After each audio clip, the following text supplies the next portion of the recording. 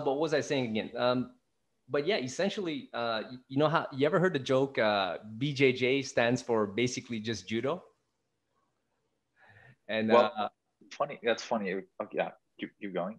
oh no no. So I was just saying that like you know when I heard that before, I was like I found it funny, but at the same time, like, I don't think that's necessarily true. But then after watching a lot of your videos and you talking about the history of it all, that's now I realize that it kind of is.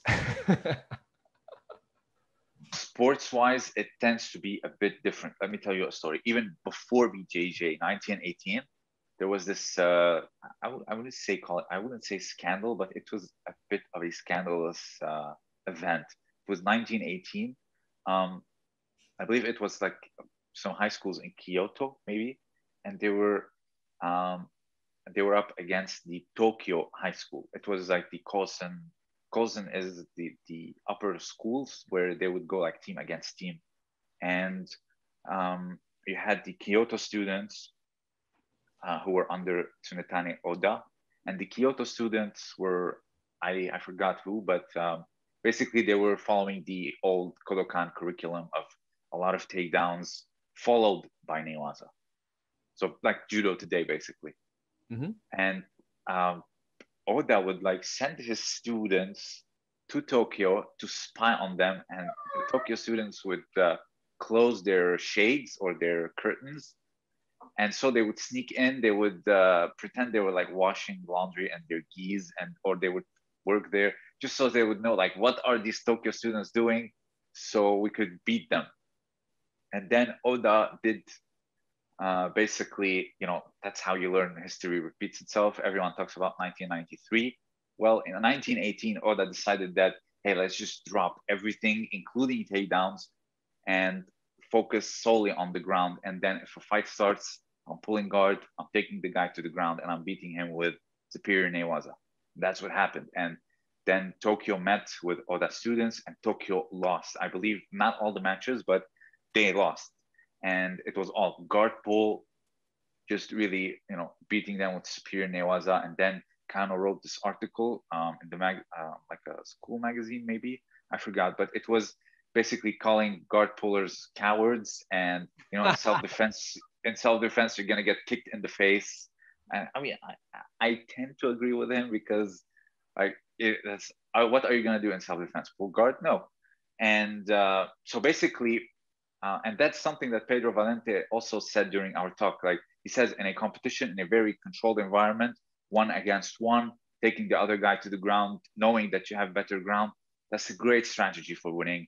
And it happened in 93, but Oda thought of it in 1918. And that's essentially it. That's what I'm trying to say is that, you know, if you have great takedowns and the guy just ended up being on the ground and he's better at the ground, your takedowns basically mean very little in a sports context.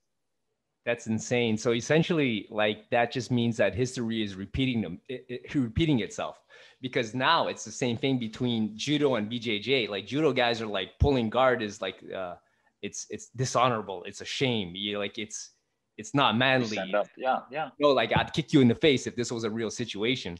And then BJJ guys are like, well, yeah, I'd choke you out on the ground. You suck. You know, like my blue belt is worth a black belt in judo on the ground. You know, you might have heard that before. And so this is like it's an ongoing feud, you know. But somebody said something really funny. You know, Frank Mir, the UFC used to be in the UFC as an MMA fighter, and I think he was a champion at one point. But he was saying how essentially a crappy win is better than a crappy loss, something like that, something to that effect. Or I think it was a crappy win is better than a spectacular loss. In a set, in a sports context. So what that means is that, you know, like when Kyoto was fighting Tokyo, and then the Kyotos were spying, like you know, to see what was going on there, and then they're like, okay, guys, these guys are monsters at, you know, like Tachiwaza. We're not going to beat them there, so let's just beat them on the ground. They'll never see it coming. They won't think that we're going to pull guard and we're going to kick their ass and we're going to win. And too bad, you know. That's why there's just so many rules in judo today. It's because of these people, you know, taking the gray and then exploiting it. You know, I talked with Neil Adams. He says, I don't want to leave any black and white. So it's basically like that. Everything from leg locks to guard pulling. I believe guard pulling was banished somewhere around the early 20s because in Kyoto there was just so much guard pulling. Like there's even a later feud between Oda and Yaichibed. Each had a team, and guard pulling was just everywhere. So, for example, Ashigarami was banished because it was so dangerous. It tripped the knee from the inside. So Mhm. eventually they came up with the knee bar, and because there was like they banned a technique, but not the entire leg locks. But after that, people figured out, like the Kodokan figured out that you can really exploit like gray areas. So don't ban just a technique, ban everything from leg locks. And back then, you know, ligament surgeries and ACLs, you know, it wasn't a thing. Even today, like recovering from an ACL surgery, it's hell. Mm-hmm. Yeah, yeah, absolutely. Mhm. So I mean, that's how that like the whole like judo issue with the rules started because there's just so many people exploiting gray areas.